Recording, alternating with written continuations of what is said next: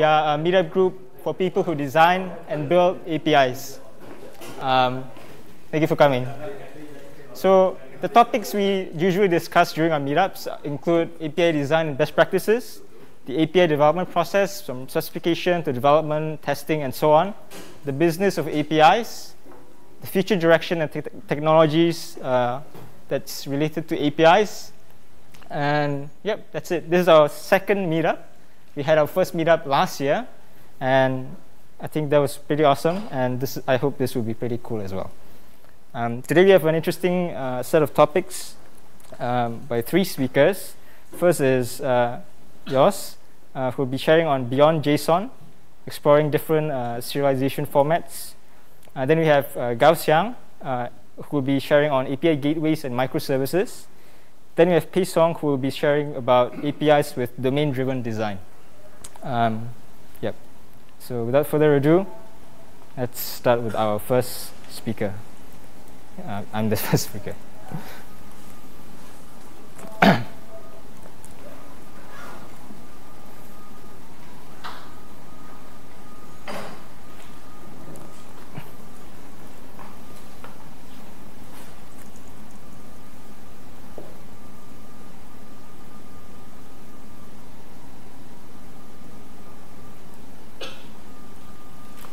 All right.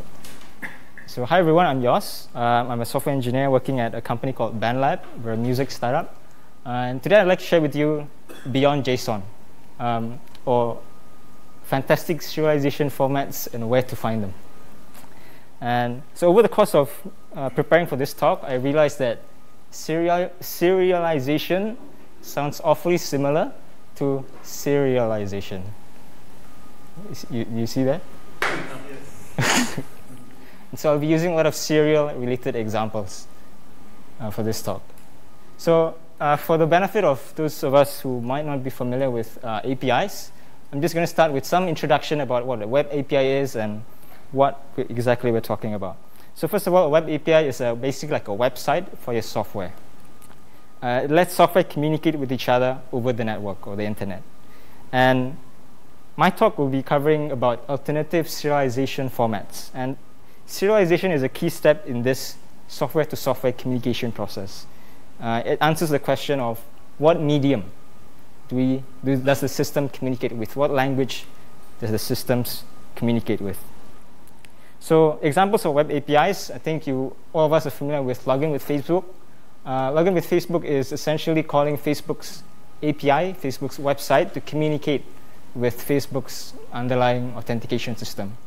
Other APIs include third-party services like Twilio, which is an SMS communication API, Stripe, which is a payment API, and HelloSign is an electronic signatures API. And there are also services that allow APIs to communicate with each other. For example, IFTT lets you, IFTT is short for if this, then that. It lets you trigger, for example, if you receive an email, it would trigger something else, maybe an SMS using Twilio's API, a charge using the Stripe API, or something else. It wires up different APIs together to communicate and create actions that are triggered using APIs.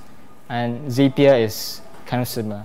Both are third-party services that utilizes APIs to build new things.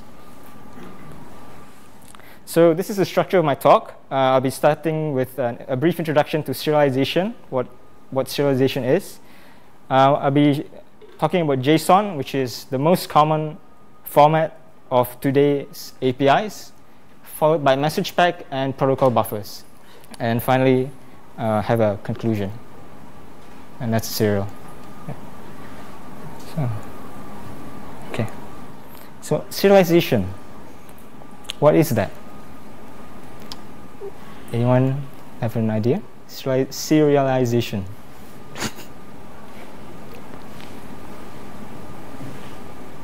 Okay.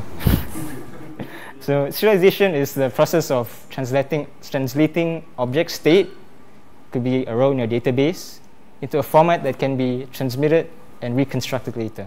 So one analogy is like you have a letter, and you want to send it to someone else. So you put it in an envelope, and you send it over the wire. Someone opens the envelope and retrieve the state, the message inside. So another analogy is you have a bowl of cereal, you put it in the box and you send it to someone, and that someone just opens the box and just eat the cereal. So for APIs, communication between systems is key. So the main use case for serialization is to transfer data between different systems. This is because systems might be implemented in different languages. For example, you have a Ruby API, a Node API. They might have different data types, different ways of to represent strings. And to communicate with each other, they need some kind of shared language that they agreed upon a priori at the beginning, that they agreed to be the language that they're using. So for example, some of us here might be bilingual. We speak English, but maybe we speak a different language. But for the sake of this meetup, I'm speaking to you in English. It's like a shared language we both have and we both understand. So serialization formats is that shared language. So this is an example. You have different software systems written in different platforms, different languages. They have their own way of encoding data types. So to communicate between each other, they need to somehow translate the data types in their own language to another language. But the problem with this is that for every pair, you need to have some kind of integration or some kind of middle layer to handle that translation. So instead of doing this, we use some kind of common data serialization format that the systems agree to speak. And so this is what we'll be looking at, different data serialization formats. So the most common is JSON. So your Ruby API return a JSON response, and you consume JSON. It's the de facto serialization format of the web. And so in this talk, we'll be looking at 3 different formats: JSON, message pack, and protocol buffers. So in looking at these 3 formats, we will evaluate a few key attributes. One is, how readable are the formats? Does it support types, validation? Does it support schema evolution? And so on. We'll revisit these few attributes when we look at the 3 formats. And with that, let's start with JSON. So JSON is today's standard way of standard serialization format. It's easy to parse, it's easy to generate and read, it's human readable. But the drawback is it has no schema and no type checking. To sum up, it's easy to work with, but not very efficient over the wire. It also has no schemas. So this is what JSON looks like. It's based on JavaScript. It's an object with keys and attributes, and yeah, this is JSON. It looks like this. So I think of JSON compared to the other 2 formats as like a postcard. You don't need an envelope. You can just send it as is. And it can be read by the browser natively. So, but the drawback of using plain old JSON is that it has no types. So the types of JSON are limited to those things. But beyond that, for example, data types that might be available in statically typed languages like enums, for example, we cannot represent that natively with JSON. So some features of some types are lost in translation somehow. And because JSON is dynamically typed, if you want to validate the format, the shape of the messages, we have to do it by writing code. Like, for example, if this attribute exists, or if this attribute is an integer or a Boolean. So these things have to be written down in actual code rather than having a kind of schema or type to validate this automatically. So to check if a required attribute exists, check the types of an attribute and other validations, these has to be done in actual code. So that's not nice. So, and I realized that, have anyone heard of JSON schema? JSON schema? Yes. So this does exist, and this does JSON schema. Okay, so JSON schema is a way to describe the shape of your JSON messages and validate them. So, for example, you might be sending. So this is an example, a JSON message. So maybe you could say that, hey, these messages I'm sending have a first name that is a string, a last name is a string, and other attributes. We can specify a format that we can then use to validate without having to write code to check manually every single message.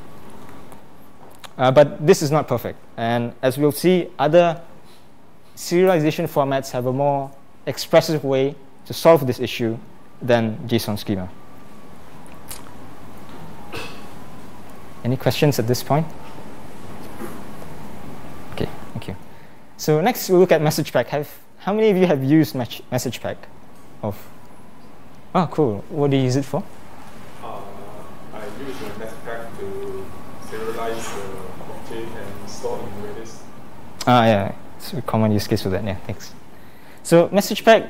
Similar to JSON, there are new formats. I mean, Avro and big data. Yes. Avro, is it? Yeah. Sounds similar to Avro is actually closer to protocol buffers, the third one. Yeah, which we'll look at later. Yeah, that's pretty interesting. Next. So other than message pack, so this is the best way I can describe message pack.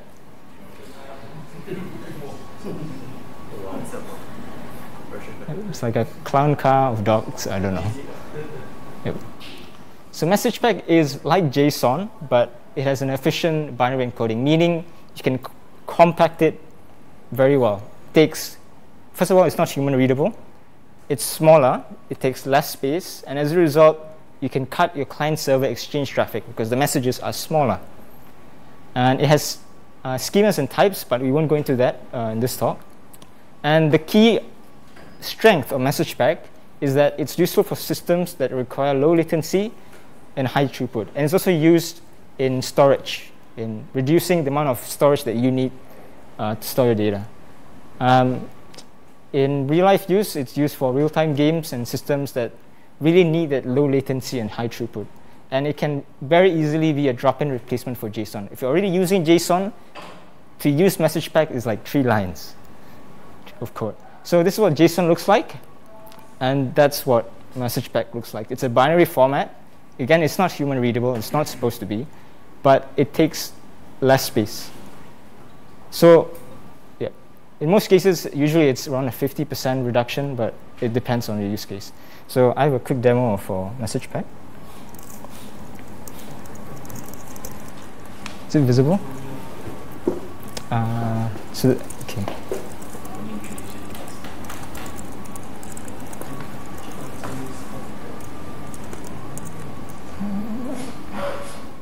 So let's say we have a serial object, and let's say we have an API that usually returns JSON, a JSON string, and using message pack, just convert it to a message. Oh, sorry.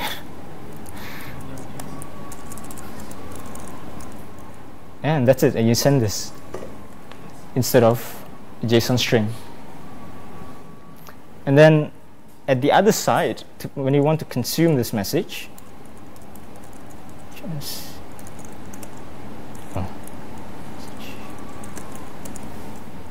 and it just decodes that message pack into a JSON string. So it's just a simple serialization into message pack, and deserialization back into whatever it was. And it's not limited to JSON. It could be just straight up, for example, it could straight up decode like a Ruby object or any of the language's data structures.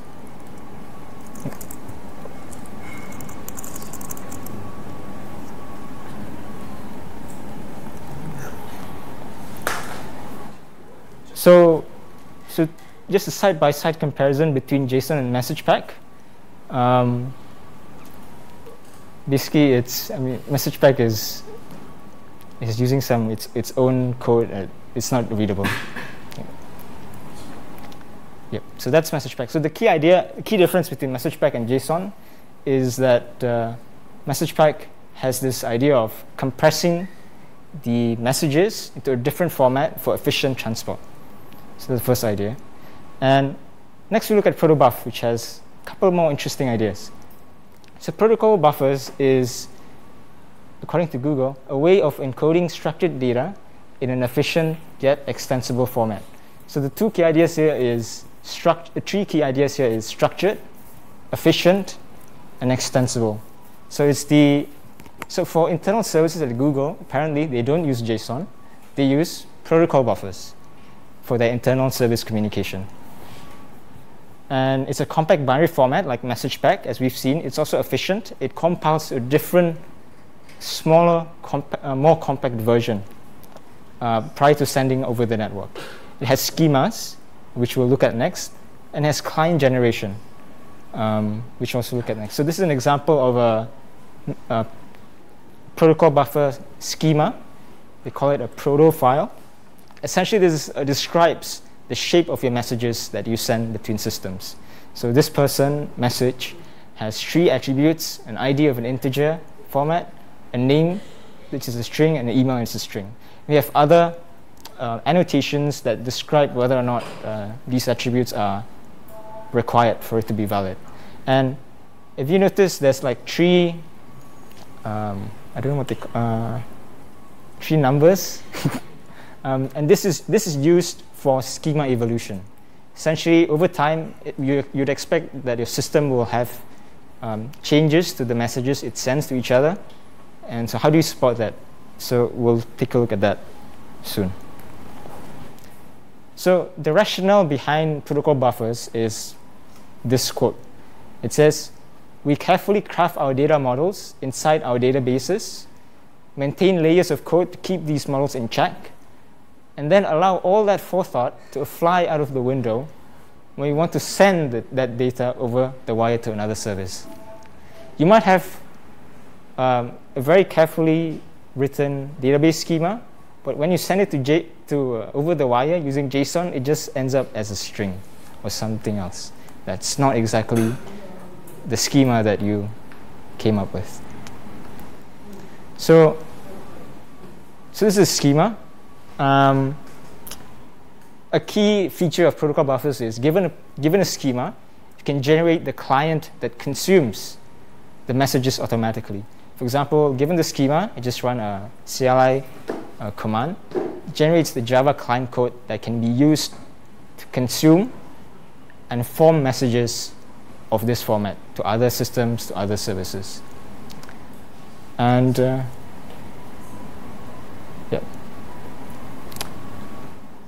And not shown here is the fact that if we didn't, for example, set the ID, and then we build it, it would throw an error. So, and all that is done automatically by the generated client. The schemas are awesome. It's a very expressive type system. It's not just like required optional. There are other type systems like enums, composite types. You can define, for example, we define a new type here, then use that type in our schema. So it's a pretty expressive system to describe the shape of the data that you're sending between services. So, yeah. So next we'll look at schema evolution. So in most cases when we're building systems, we only know something once we start doing it. A few comments later, we might discover that, hey, we're doing this wrong, we shouldn't have this field, or, oh, we're missing this field, so we have to add it. But we also have to support existing clients that are already using messages of a particular format. So the challenge here is, can we add new fields or schema over time without breaking old clients? So this is schema evolution, and this is not available in JSON schema. So this is pretty interesting. So remember the numbers, this is where it's used. So for example, let's say our previous version of our app uses this particular message format as an ID, name, and email. And in our next version of our app, we've changed the schema into this. So you notice for the new field, we removed one field and we've added a new field. And we specified a different attribute ID. So with protocol buffers, when this happens, the old code will happily read new messages because the email is optional anyway. And to the old code, any optional fields that were deleted in the new schema, we just have a default value or something null. And the new implementation that uses this schema will also just read the previous messages just fine. Yeah. I know it's a bit confused. Any questions at this point? But if we make it required for this one of the various schemas. Sorry? If we make it required. That's okay. Think about, so no, it doesn't work like that. You cannot, unfortunately, you cannot delete required attributes. You cannot add new required attributes either. So it's very limited in that sense. Yeah, thank you. Okay. Yep. So yeah, that's pretty cool. So just to quickly summarize, when is JSON a good fit? When you want data to be human readable, when the data is consumed directly by the browsers or by JavaScript, you don't need to serialize, you don't need to transform to a different intermediary format, and when it's not important for the data model to be tied to the schema. When should we use message pack? When low latency or high throughput is key, or when storage considerations, when you want to reduce the amount of storage that you need to store your data. And so both message pack and protocol buffers are only really recommended for internal communication because anyway, if it's a public API, it's the browser that's consuming it, or yeah. And protocol buffers is pretty interesting because you can serialize structured data and use schemas, and there's client generation. Given a schema, you can just generate a client in any language and platform that is supported by protocol buffers, and also has a somewhat useful feature for additive schema evolution. Yeah. Yep. Yeah. Okay. Thank you. Thanks.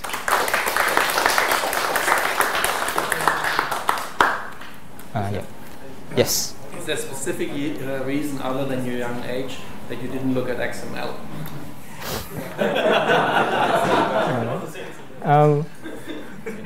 Thank you for addressing the elephant in the room.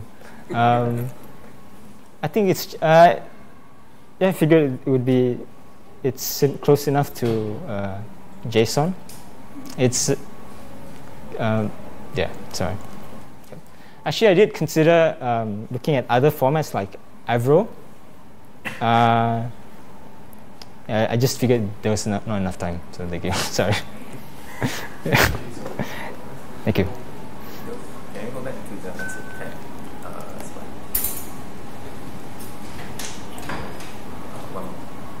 Because you see here is drop-in replacement for JSON, right? Yep. But we also said JSON there is no schema, so how does that handle that?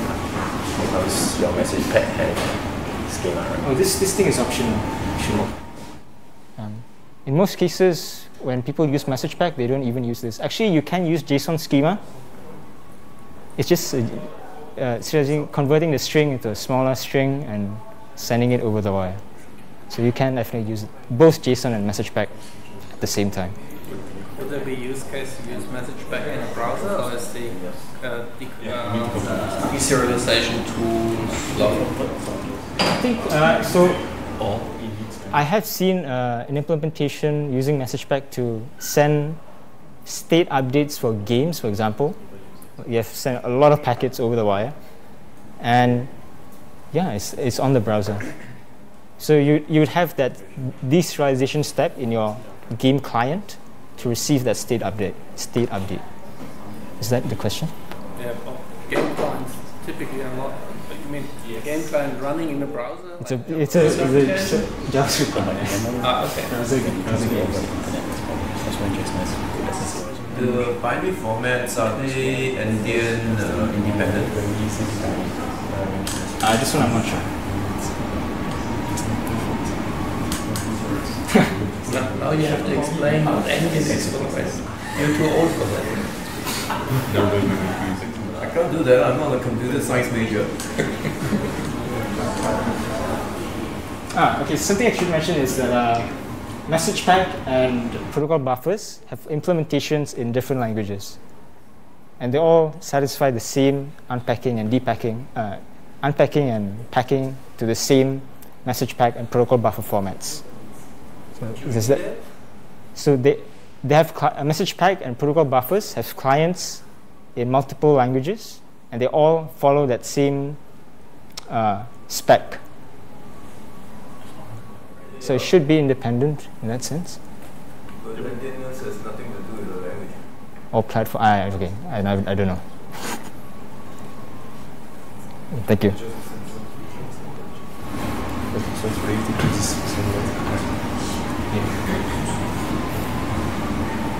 Thank you.